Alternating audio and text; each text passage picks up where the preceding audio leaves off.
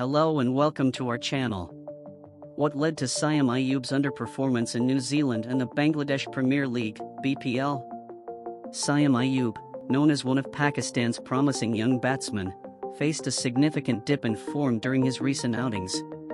The responsibility for this downturn primarily falls on Muhammad Hafeez and Wahab Riaz, who misjudged Ayub's suitability for the Test match team.